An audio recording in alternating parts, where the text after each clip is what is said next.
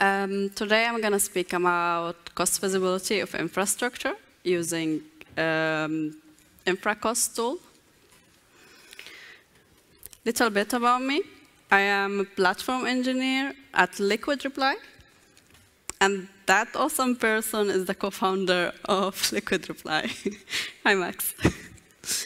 A little bit more about me. I like watches, non-digital watches, actually. And how many people in this room like watches, non-digital watches? 1, 2, 3. OK. People who like watches. Didn't work. People who like watches, do you like this watch? Raise your hand. Yeah, OK.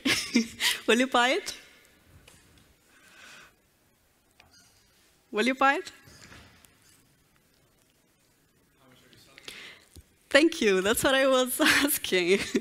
Before you buy anything in real life, you are asking how much. You go compare prices everywhere, and then you buy what you think is fair for the good quality.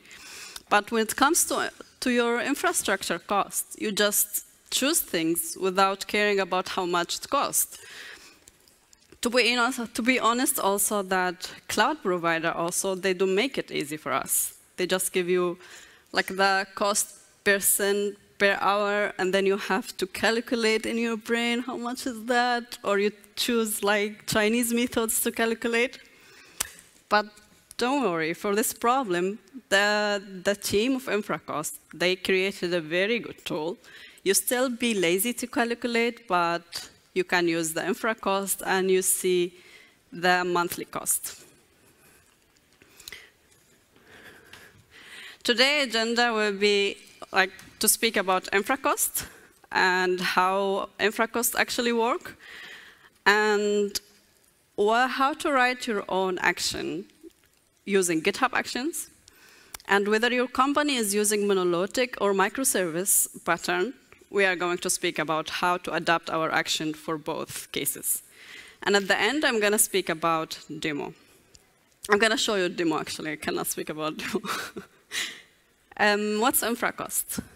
How many people knows what's InfraCost? Have used this tool before? 1, 2, 3, amazing. So you can tell us what's InfraCost. InfraCost is developed by InfraCost team, as already mentioned. It's designed to scan Terraform code changes. Obviously, you have to use Terraform. If you don't use Terraform or like Open Terraform nowadays, you cannot use this tool. It provides an understandable cost estimation for your infrastructure. And the purpose of doing this is to prevent unacceptable costs. Like, you don't wake up in the next morning while your company or your startup lost 10K in one night. So that's the pair. How it works, actually, it just scans your Terraform plan, actually, your Terraform code, before you apply it. The purpose of like InfraCost is not like after you apply, you see the cost. No. Before you apply it, before you create your infrastructure, you see the cost of it. And you say, why is this and why is that? We should not do this, and we should remove this to a smaller one or a smaller instance. It generates an estimation that you can see it in a pull request, and whether you approve the pull request or not. And you can also integrate it in your CI/CD as we are going to do later.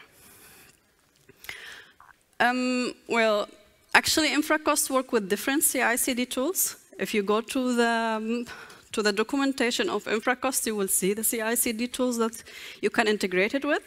But today, we are only interested in the GitHub Actions. You can, if your company uses Jenkins or Circle CI or whatever CI/CD tools, you can go ahead and try to apply it, what you learned today there. So, before we start, we need a little bit of preparation. Obviously, we need to install InfraCost, and then we need to retrieve the API key. In order to retrieve the API key, you need to use this command, InfraCost configure get API key.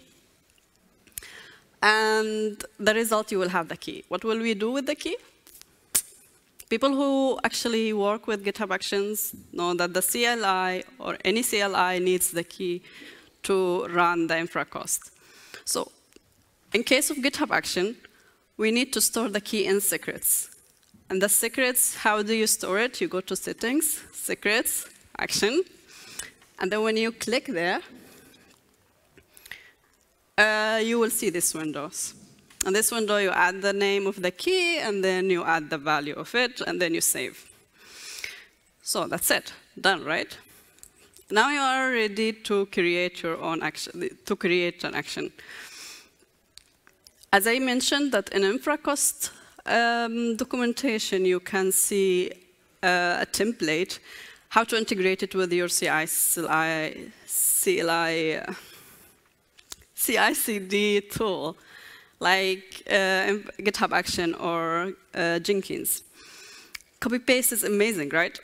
Like easy, simple, it takes you 5 minutes. If something went wrong, it will take you 10 minutes to finish this. Like simple. You don't even have to understand what is this, like what's the first line, what is this permission, pull request, right? You will never understand it until you try to recreate it, right? This is from one side. One side, you will be a better engineer if you try to recreate things, understand them, apply them. The second side is security. Like what happened to Log4j could also happen to InfraCost, right? And then all of a sudden, your company will be like in danger, and then, yeah, good luck. So for security practices, you need to write your own action. I know it's not easy, it's not simple, but it's a good practice. You see this, if you can see it. I think I have a problem. OK.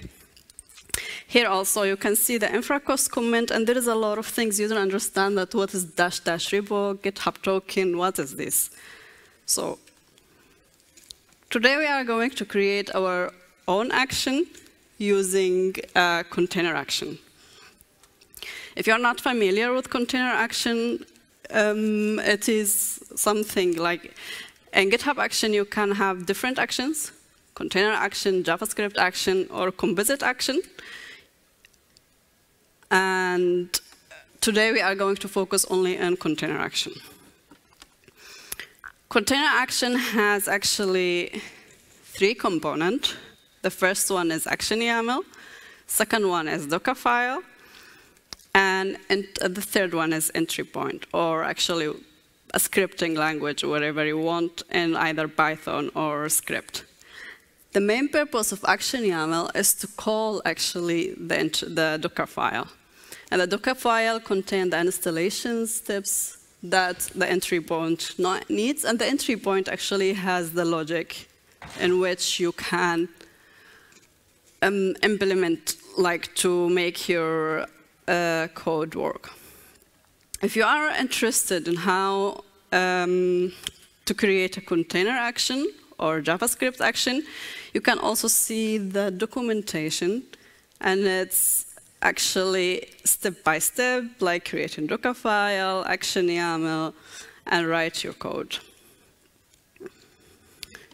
Oh, sorry. So today we are going to speak about it, but before that, let me show you how it works. Here is my action YAML. If you can see in the action YAML, you can give it a name, any name, and then description is optional. Actually, you don't have to it, but the main purpose of this YAML, it runs using Docker, and then the Docker file. You specify there is a Docker file need to be called. For branding, I just added it to customize the appearance for the action and to set up the icon to a terminal. So basically, the main purpose of this action is to call the Docker file. If you are familiar with Dockerfile, you will know what is the first line, actually. It is the base image of the Dockerfile. And as usual, Dockerfile contains just the installation steps of that the action needs. So I installed the Terraform file because I'm going to use it later on. I'm going to show you in the demo where I used it. And installing also the Terraform. The InfraCost, obviously, because I needed to install InfraCost in order to use it in the action. And GitHub CLI to comment my plan and my InfraCost to GitHub pull request. And finally, I'm giving permission for entry point and calling the entry point.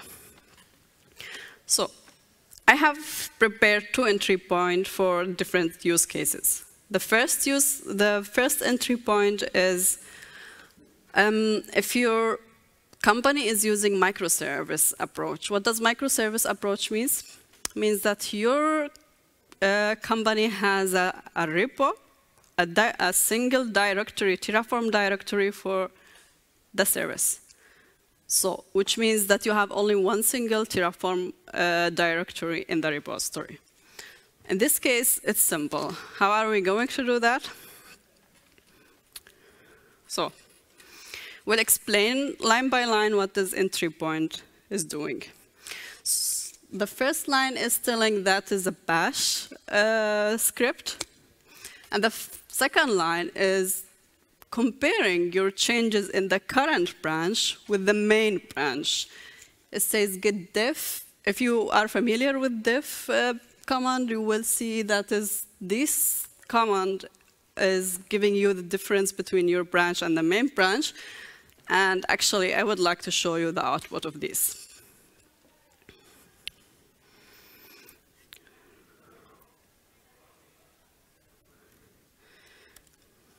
So, my current branch has changes in the InfraCost directory with Dockerfile, action, basically the files that got changed in the InfraCost repo or the InfraCost directory.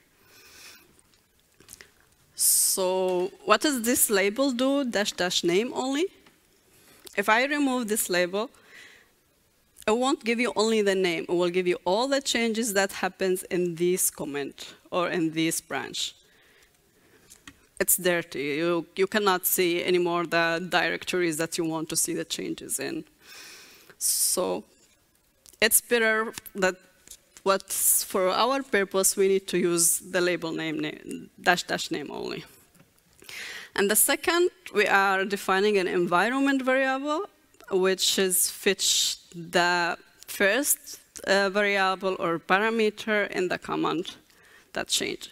So in our case, it's fetch the name of the InfraCost, the directory here. I would like to show you also what is this doing, but I need to do this first. Then when I run this command, oh, sorry. What is the expected output? What do you think?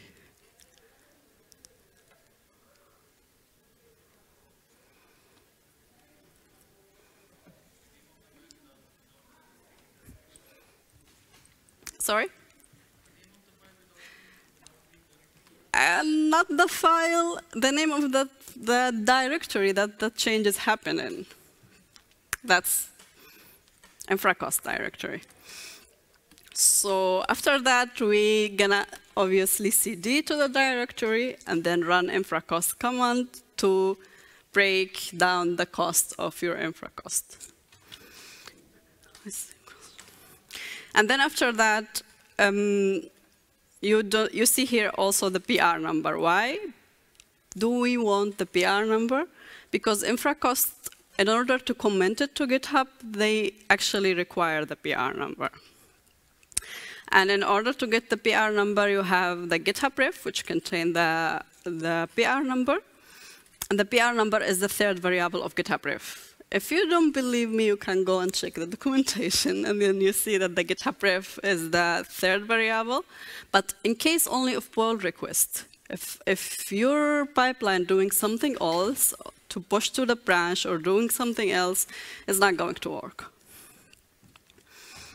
So this is in case of microservice. The other case is a monolithic. What your company has one single repo for all the directories, the Terraform directories for all services the company has, which is actually a best practice in case of repo, because your developer team will focus on their repository and your SRE team will focus on their repositories, and they're managing their repositories. So what do you think will be the solution if I have multiple directories, not only one? In case not infra cost, another Terraform directory, and so on. What should I do? Simple coding problem? Any idea? For loop. For loop always solves the problem. So in case of you have multiple directories, in this actually we are doing exactly the same. Besides that, I am asking here, I am looping through the directories. If you have the one single directory, go and actually run Terraform init. I actually added this Terraform init to show the plan in the comment, where I will show you later in the demo. And then I'm commented it, and the line 33, don't feel afraid, is really simple, and it's just using CLI's commands. There's no complicated logic. The only new logic here is I am looping through the directories I created, and then I go one by one, see the changes, apply the Terraform init, and then apply the infra cost breakdown. How does this work? I can show you in a while.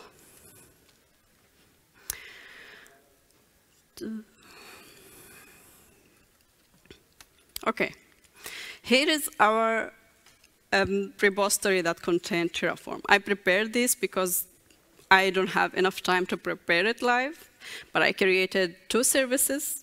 Imagine it, I couldn't come with a better name, actually, service 1, service 2. And then I created the pipeline that is going to be on pull request. Actually, in GitHub Action, you can do on push, on pull request, on workflow call. Why did I use pull request? I just said it at the beginning.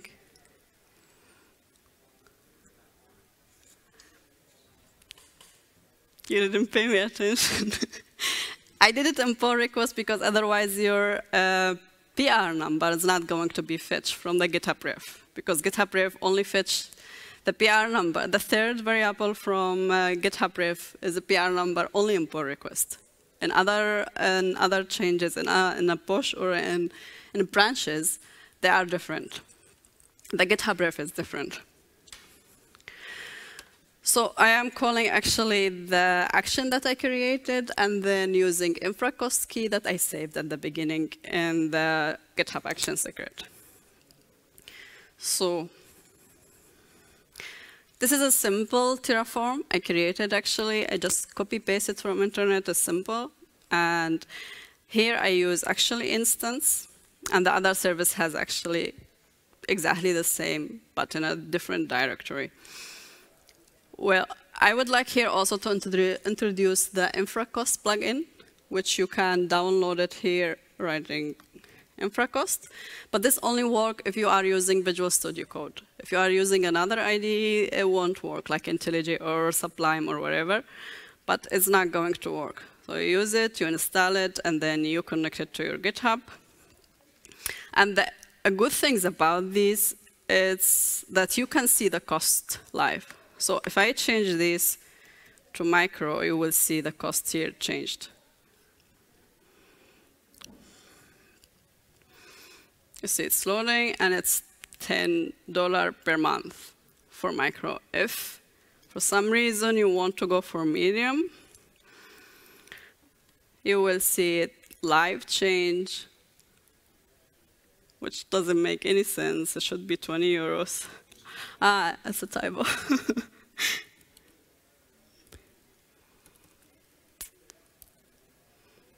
Again, let's go for large.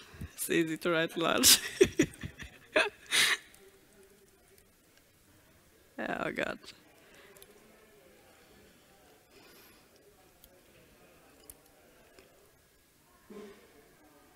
OK. You see, it's 97 per month if you use a large instance. Another thing is our action. We want to use it. In case if you are not using Visual Studio Code, you are using something else, we can actually see what our action is doing.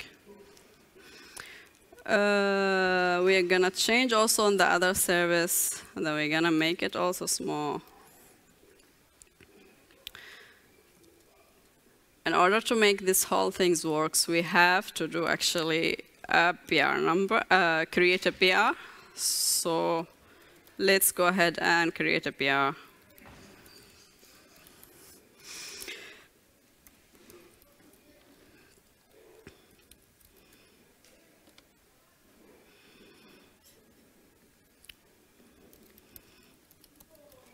I do a get status to see what we changed actually. I see only service 2. What's service 1? I didn't change anything here. Macro. Yeah, now I see changes in 2 different directories, 2 different services. So now I go ahead and add them to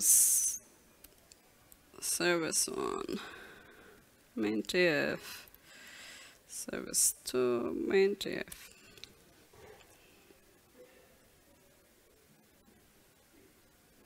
What? Git commit add, of course.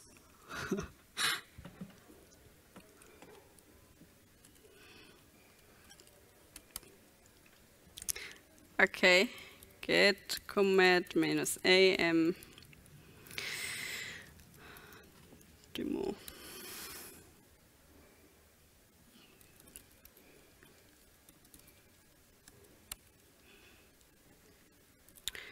Now we push our changes and create a pull request. Where is it? As you can see, here's our pull request. I call it demo also and create a pull request. The moment you create a pull request, if you go to actions, okay, you will see your pipeline running. You can see all the steps.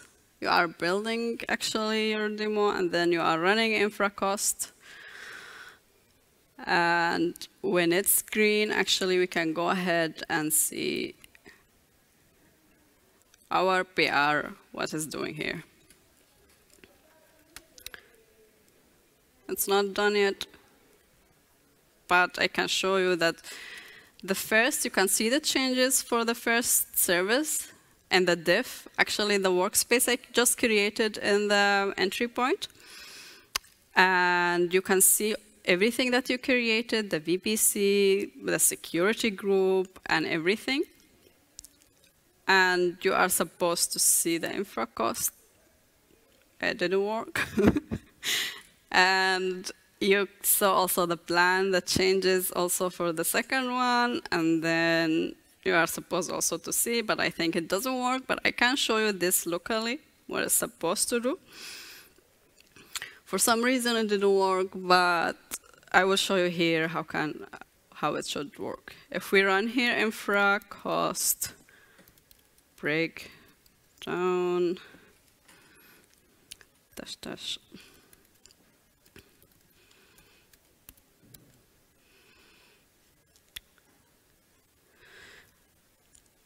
here you can see that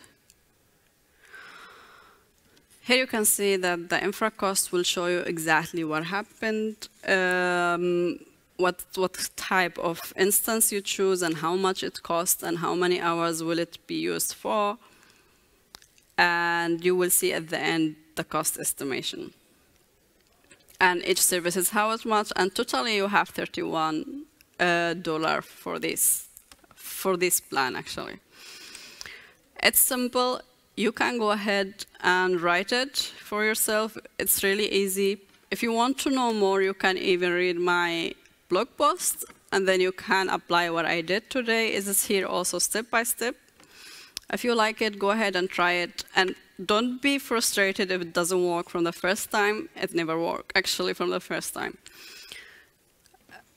What I want to summarize, actually, copy-pasting is easy. It's easy to use infra-cost template, simple, but then there is also downside for security leaks, and you cannot, it's difficult to write your action. It's maybe you are suffering, maybe it won't work. You need to figure out how to make it work. Nobody's gonna help you for that, but this will make you a better engineer, and you will understand things better. So I think that's it.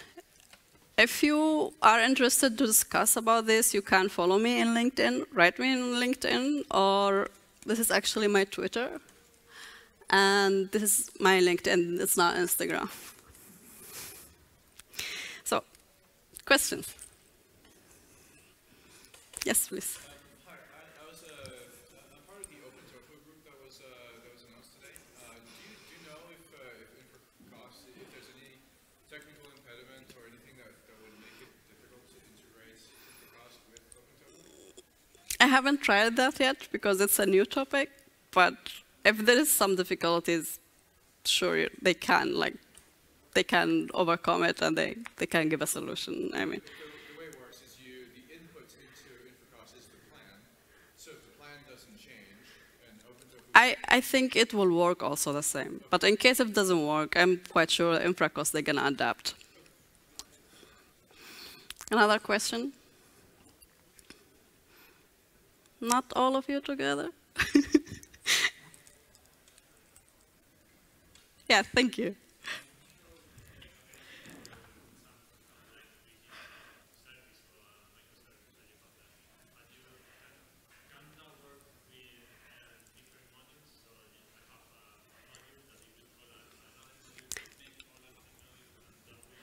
Of course, it can work also with model, but yeah.